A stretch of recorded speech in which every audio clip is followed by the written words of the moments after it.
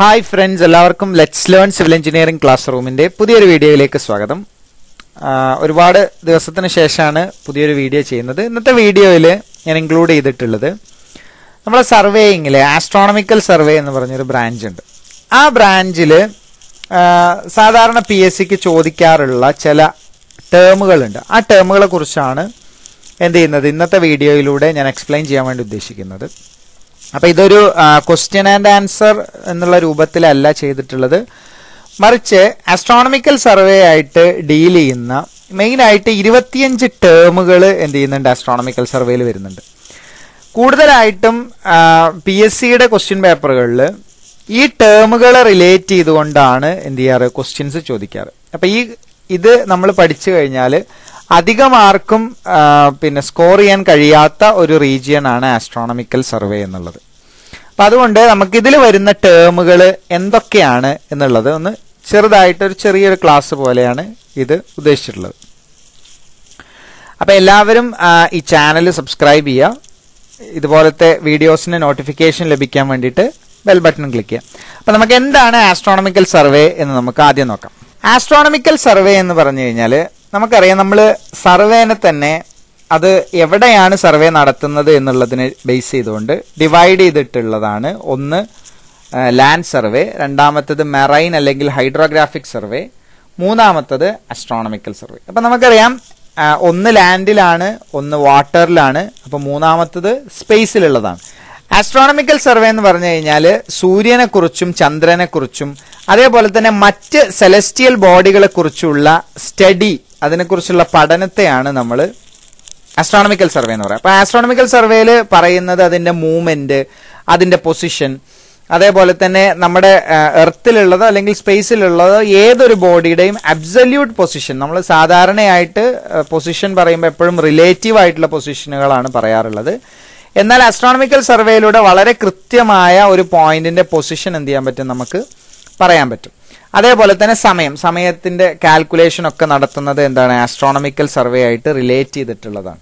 Okay, അപ്പോൾ ഇത്തരത്തിലുള്ള ഒരു ഹയർ ഓർഡർ സർവേയിങ് ആണ് ആസ്ട്രോണമിക്കൽ സർവേ എന്നുള്ളത്. അപ്പോൾ ഇതുപോലത്തെ ഒരുപാട് കാര്യങ്ങൾ എന്ത് ചെയ്യുന്നുണ്ട് നമ്മൾ ആസ്ട്രോണമിക്കൽ സർവേയിൽ പഠിക്കുന്നുണ്ട്. അപ്പം മെയിനായിട്ടും സ്റ്റാറുകളെ കുറിച്ചും അല്ലെങ്കിൽ അതിന്റെ പൊസിഷനെ കുറിച്ചും അതിന്റെ മൂവ്മെന്റിനെ കുറിച്ചൊക്കെയാണ് ആസ്ട്രോണമിക്കൽ സർവേയിൽ നമുക്ക് പറയുന്നത്. അങ്ങനെയാണ് നമ്മൾ എന്ത് ചെയ്യുന്നത്, പിന്നെ സൂര്യഗ്രഹണം ഉണ്ടാവുന്നതും അതേപോലെ തന്നെ ചന്ദ്രഗ്രഹണം ഉണ്ടാവുന്നതും ഒക്കെ വളരെ കൃത്യമായി അതിന്റെ സ്പെസിഫിക് ആയിട്ടുള്ള ടൈം നമ്മൾ കാൽക്കുലേറ്റ് ചെയ്യുന്നത് ഒക്കെ ആസ്ട്രോണമിക്കൽ സർവേ ആയിട്ട് ബന്ധപ്പെട്ട് കിടക്കുന്നു. ഇനി ആസ്ട്രോണമിക്കൽ സർവേയിൽ നമ്മൾ ഉപയോഗിക്കുന്ന ചില ടേമുകളെ കുറിച്ചാണ് എന്ത് ചെയ്യുന്നത് ഇനി പറയാൻ പോകുന്നത്. അതിലുള്ള ഒന്നാമത്തെ ടേമാണ് സെലസ്റ്റിയൽ സ്ഫിയർ. അപ്പൊ എന്താണ് സെലസ്റ്റിയൽ സ്ഫിയർ? അതിന്റെ ഡെഫിനിഷൻ ഇങ്ങനെയാണ്: an imaginary sphere on which all stars appears to lie or to B studded. ഒരു ഇമാജിനറി സ്ഫിയർ ആണ്, അതിലാണ് എല്ലാ സ്റ്റാറുകളും സ്റ്റഡ് ചെയ്ത് വെച്ചിരിക്കുന്നത് എന്നതാണ് അതിന്റെ ഡെഫിനിഷൻ. അപ്പൊ നമുക്ക് നോക്കാം, നമ്മൾ ഭൂമിയിലാണ് നിൽക്കുന്നത്. നമ്മൾ ആകാശത്തിലേക്ക് നോക്കുമ്പോൾ നമുക്ക് ഒരുപാട് സെലസ്റ്റിയൽ ബോഡികളെ കാണാം. അതായത് സൂര്യനെയും ചന്ദ്രനെയും അതേപോലെ തന്നെ മറ്റ് സ്റ്റാറുകളെയൊക്കെ നമ്മൾ ആകാശത്തോട്ട് നോക്കുമ്പോൾ വിസിബിൾ ആവും. അപ്പോൾ ഈ സൂര്യനും ചന്ദ്രനും അതേപോലെ തന്നെ മറ്റ് ഹെവൻലി ബോഡീസും എല്ലാ സ്റ്റാറുകളും ഒരു സ്ഫിയറിൽ സ്റ്റഡ് ചെയ്ത് വെച്ചിരിക്കുന്നത് പോലെയാണ് എന്നുള്ളതാണ് സെലസ്റ്റിയൽ സ്ഫിയറിന്റെ അസംഷൻ. അപ്പോൾ ആസ്ട്രോണമിക്കൽ സർവേയിലുള്ള ആദ്യത്തെ ടേമാണ് സെലസ്റ്റിയൽ സ്ഫിയർ. അപ്പം നമുക്കറിയാം, നമ്മൾ ഭൂമിയിലാണ് നിൽക്കുന്നത്. ആ ഭൂമി നമ്മൾ എക്സ്പാൻഡ് ചെയ്ത് നമ്മൾ എന്ത് ചെയ്യാണ്, ഒരു വലിയ സ്ഫിയർ ആക്കി, മറ്റൊരു വലിയ സ്ഫിയർ ആക്കി മാറ്റുകയാണെങ്കിൽ ആ സ്ഫിയറിനകത്ത് സൂര്യനെയും ചന്ദ്രനെയും മറ്റ് ഹെവൻലി ബോഡീസിനെയും എല്ലാം സ്റ്റഡ് ചെയ്ത് നിർത്തിയിട്ടുണ്ടെങ്കിൽ ആ സ്ഫിയറിന് നമ്മൾ പറയുന്ന പേരാണ് സെലസ്റ്റിയൽ സ്ഫിയർ എന്നുള്ളത്. അപ്പോൾ സ്വാഭാവികമായിട്ടും ആ സെലസ്റ്റിയൽ സ്ഫിയറിന്റെ സെന്റർ എന്ന് പറയുന്നത് എർത്തിന്റെ സെന്റർ ആയിട്ടാണ് നമ്മൾ കൺസിഡർ ചെയ്യുന്നത്. അപ്പോൾ നമുക്കറിയാം, സെലസ്റ്റിയൽ സ്ഫിയറിനെ വെച്ച് എർത്തിനെ നോക്കുകയാണെന്നുണ്ടെങ്കിൽ എർത്ത് വളരെ ചെറുതായിരിക്കും. കാരണം അത്രയും വലിയ സ്ഫിയർ ആണ് സെലസ്റ്റിയൽ സ്ഫിയർ ഉണ്ടാവുക, അല്ലെ? ആകാശത്തിലോട്ട് നോക്കുമ്പോൾ അതിനെ ഒരു സ്ഫിയർ ആയിട്ട് എടുക്കുകയാണെന്നുണ്ടെങ്കിൽ എർത്ത് എന്താണ്, വളരെ ചെറുതാണ്.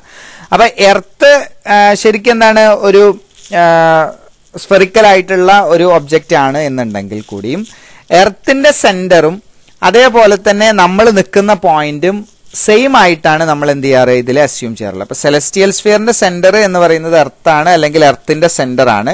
അവിടെ തന്നെയാണ് നമ്മൾ നിന്ന് ഒബ്സർവ് ചെയ്യുന്നത് എന്നുള്ളതാണ് ഇതിന്റെ ഒരു ബേസിക് ആയിട്ടുള്ള അസംഷൻ. ഇതിന്റെ കാരണം എന്താണെന്ന് വെച്ച് കഴിഞ്ഞാൽ സെലസ്റ്റിയൽ സ്ഫിയറിനെയും എർത്തിനെയും തമ്മിൽ കമ്പയർ ചെയ്യുമ്പോൾ എർത്ത് വളരെ ചെറുത്, അത്രയും മൈന്യൂട്ട് ആയിട്ടുള്ളതാണ് എർത്ത്. അതുകൊണ്ട് തന്നെ എർത്തിന്റെ സെന്ററും നമ്മൾ നിൽക്കുന്ന പോയിന്റും സെയിം ആയിട്ടാണ് എന്ത് ചെയ്യുന്നത്, അസ്യൂം ചെയ്യുന്നത്.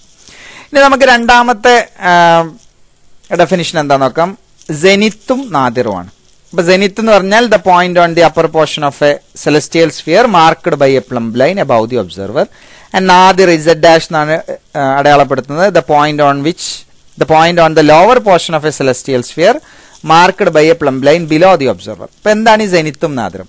അപ്പൊ നേരത്തെ നമ്മൾ പറഞ്ഞു എർത്തിനെയാണ് നമ്മൾ എന്ത് ചെയ്യുന്നത്, സെലസ്റ്റിയൽ സ്ഫിയറിന്റെ സെന്റർ ആയിട്ട് എടുക്കുന്നത്. അവിടെ തന്നെയാണ് എന്ത് ചെയ്യുന്നത്, ഒബ്സർവർ നിൽക്കുന്നത് എന്നതാണ് അസംഷൻ. അപ്പൊ ഇങ്ങനെ ഒബ്സർവർ നിൽക്കുന്ന പോയിന്റിൽ നിന്ന് മുകളിലേക്ക് നമ്മൾ എന്ത് ചെയ്യണം, ഒരു പ്ലംബ് ലൈൻ ഇടുകയാണ് എന്നുണ്ടെങ്കിൽ നമ്മുടെ ആ ലൈൻ എന്ത് ചെയ്യും, സെലസ്റ്റിയൽ സ്ഫിയറിൽ പോയി മീറ്റ് ചെയ്യുന്ന ഒരു പോയിന്റ് ഉണ്ട്. ആ പോയിന്റിനെയാണ് നമ്മൾ സെനിത്ത് എന്ന് പറയുക. അതിനെ ഇസഡ് എന്ന് വെച്ചിട്ടാണ് എന്ത് ചെയ്യാറ്, അടയാളപ്പെടുത്താറുള്ളത്. ഇതേപോലെ തന്നെ താഴത്തോട്ട് ആ പ്ലംബ് ലൈൻ എക്സ്റ്റെൻഡ് ചെയ്യുകയാണെന്നുണ്ടെങ്കിൽ അതെന്ത് ചെയ്യും, വീണ്ടും സെലസ്റ്റിയൽ സ്ഫിയറിൽ മറ്റൊരു പോയിന്റിൽ പോയി മീറ്റ് ചെയ്യും. അതിനെ നമ്മൾ നാദിർ അല്ലെങ്കിൽ ഇസഡ് ഡാഷ് എന്ന് അടയാളപ്പെടുത്തും.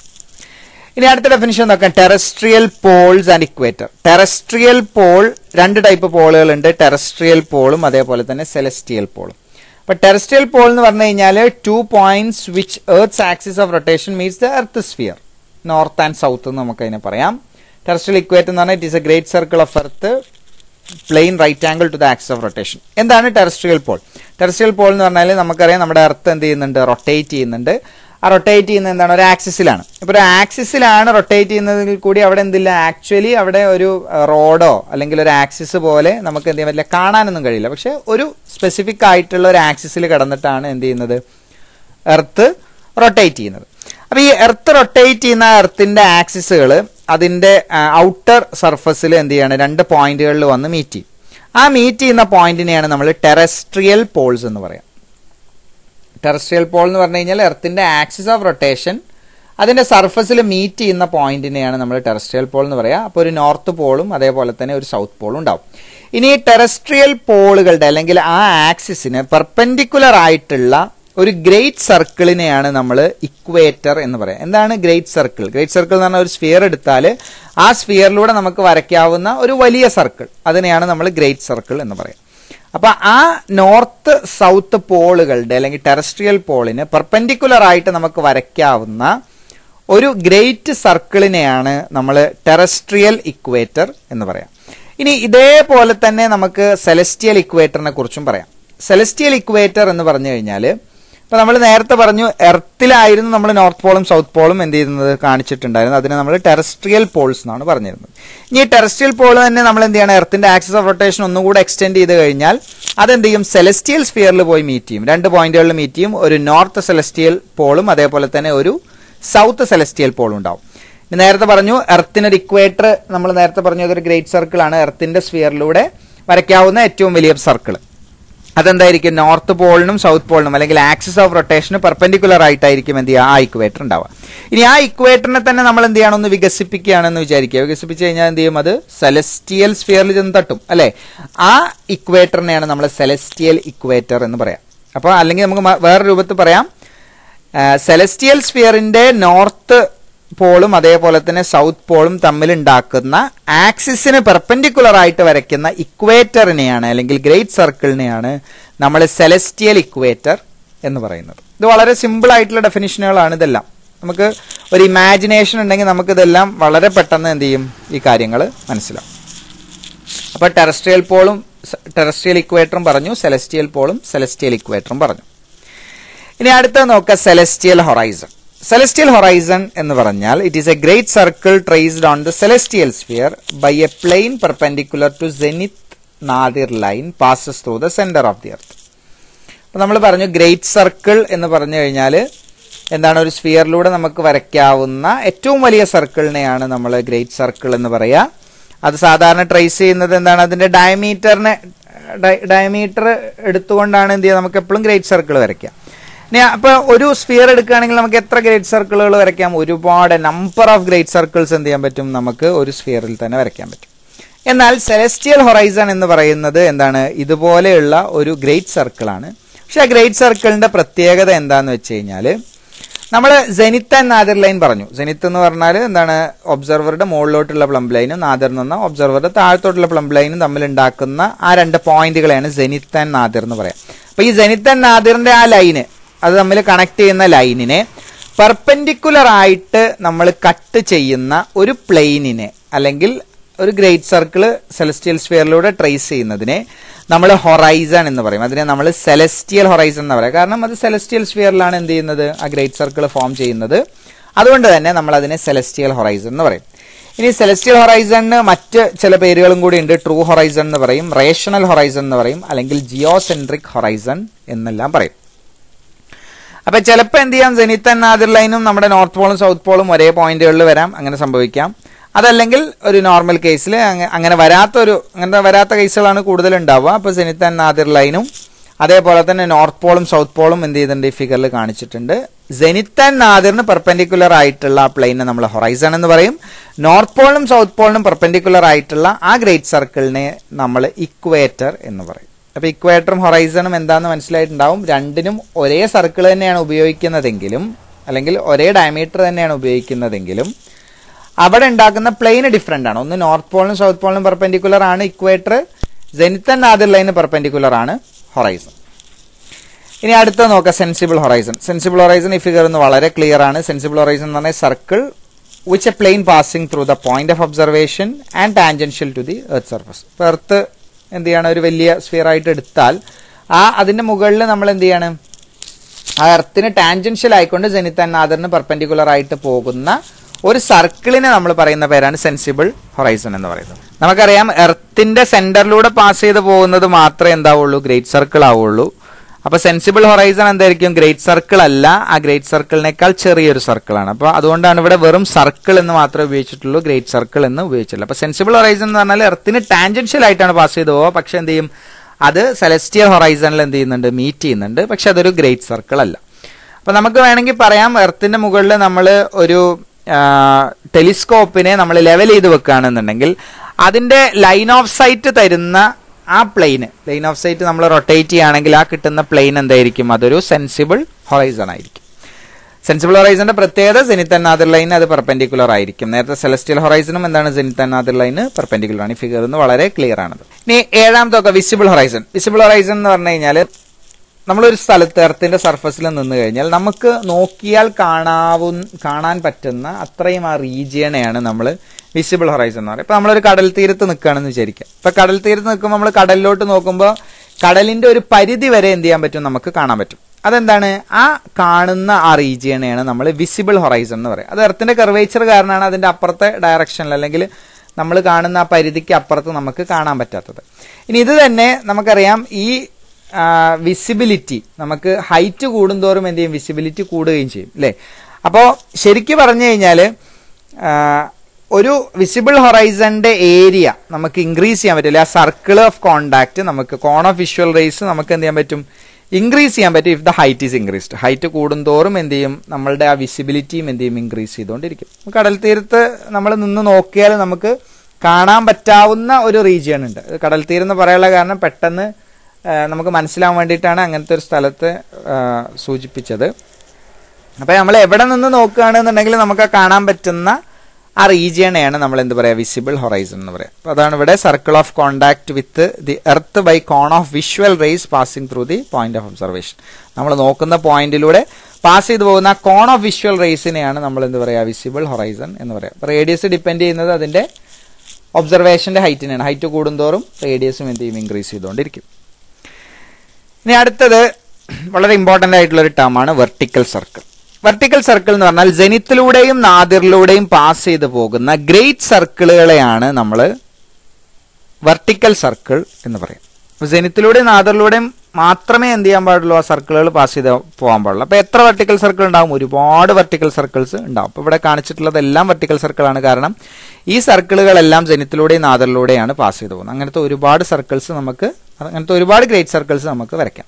പക്ഷെ അതിന്റെ ഒരു പ്രത്യേകത എന്തായിരിക്കും? ജെനിത്തിലൂടെയും നാദിറിലൂടെയും പാസ് ചെയ്ത് പോകുന്ന എല്ലാ ഗ്രേറ്റ് സർക്കിളും എന്തിന് പെർപെൻഡിക്കുലർ ആയിരിക്കും? അത് സെലസ്റ്റിയൽ ഹൊറൈസണ് പെർപെൻഡിക്കുലർ ആയിരിക്കും.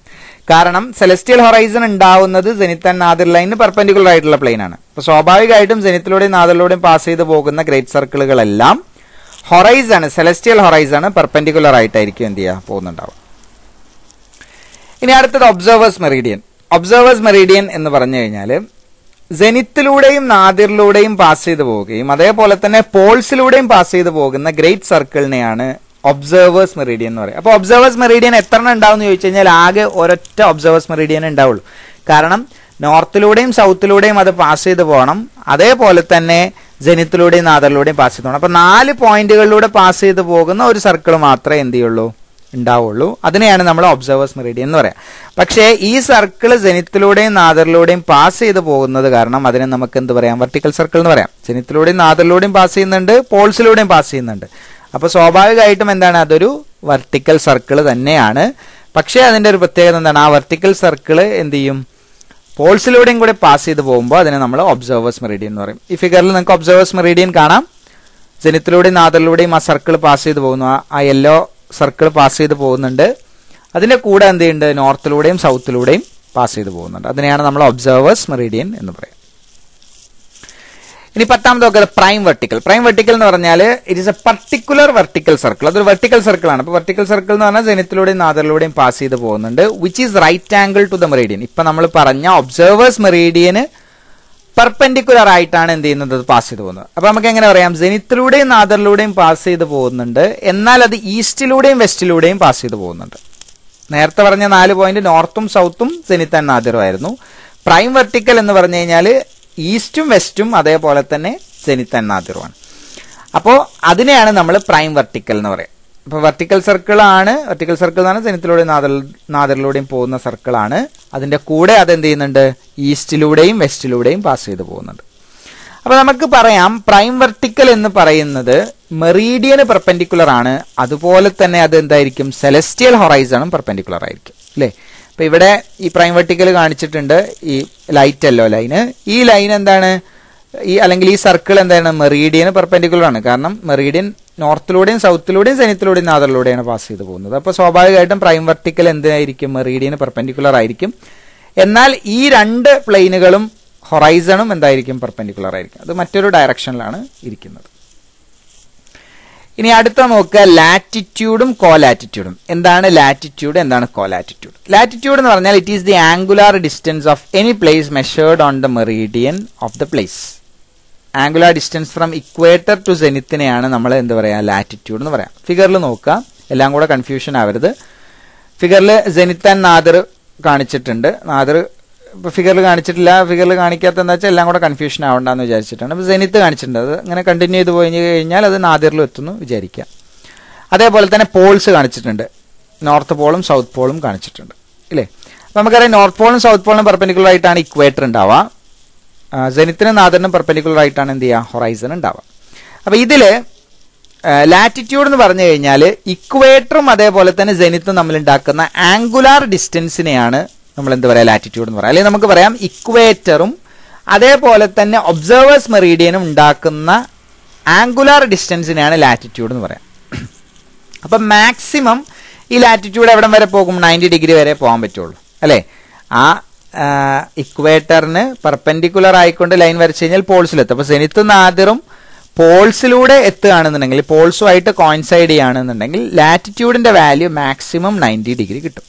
ഇനി അങ്ങനെ 90 ഡിഗ്രി കിട്ടുന്നില്ല എങ്കിൽ അത് മറ്റൊരു പൊസിഷനിലാണ് നിൽക്കുന്നത്. ഇപ്പൊ നമ്മൾ ഫിഗർ വരച്ച പോലത്തെ ഒരു പൊസിഷനിലാണ് നമ്മുടെ ജെനിത്തും നാദിറും നിൽക്കുന്നത് എന്നുണ്ടെങ്കിൽ, ഇപ്പൊ ഇവിടെ നമുക്ക് കാണാം ഇക്വേറ്ററും അതേപോലെ തന്നെ ഒബ്സർവേഴ്സ് മെറീഡിയനും തമ്മിൽ ഉണ്ടാക്കുന്ന ആംഗുലാർ ഡിസ്റ്റൻസിനാണ് ലാറ്റിറ്റ്യൂഡ് എന്ന് കൊടുത്തിട്ടുള്ളത്. അപ്പൊ ബാക്കി എന്തുണ്ടാവും, ജെനിത്ത് മുതൽ അല്ലെങ്കിൽ ആ ഒബ്സർവേഴ്സ് മെറീഡിയൻ മുതൽ പോൾസ് വരെ എന്തുണ്ടാവും, ഒരു ആംഗുലാർ ഡിസ്റ്റൻസ് ഉണ്ടാവും.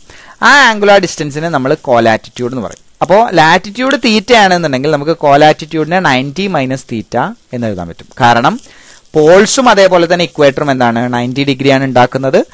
അപ്പോൾ സ്വാഭാവികമായിട്ടും ലാറ്റിറ്റ്യൂഡ് ഉണ്ടാക്കുന്നത് 90നേക്കാൾ കുറവോ അല്ലെങ്കിൽ 90 ഡിഗ്രി ആയിരിക്കും. അപ്പോൾ ആ ലാറ്റിറ്റ്യൂഡിന്റെ ബാക്കി ഭാഗത്തിനെയാണ് നമ്മൾ കോലാറ്റിറ്റ്യൂഡ് എന്ന് പറയുന്നത്. ഓക്കെ, അപ്പൊ ഇത്രയാണ് ഈ വീഡിയോയിൽ ഇൻക്ലൂഡ് ചെയ്തിട്ടുള്ളത്. ബാക്കി ഇനിയും കുറച്ച് ടേമുകൾ വരുന്നുണ്ട്, അത് അടുത്ത വീഡിയോയിൽ ഇൻക്ലൂഡ് ചെയ്യാം. ഈ ടേമുകൾ വളരെ കൃത്യമായിട്ട് മനസ്സിലാക്കി വെക്കുക. കുറച്ച് ഇമാജിനേഷൻ ഉണ്ടെങ്കിൽ മാത്രമേ നമുക്ക് എന്ത് ചെയ്യാൻ പറ്റുള്ളൂ, ഈ ടേമുകൾ മനസ്സിലാവുള്ളൂ. So thank you for watching the video.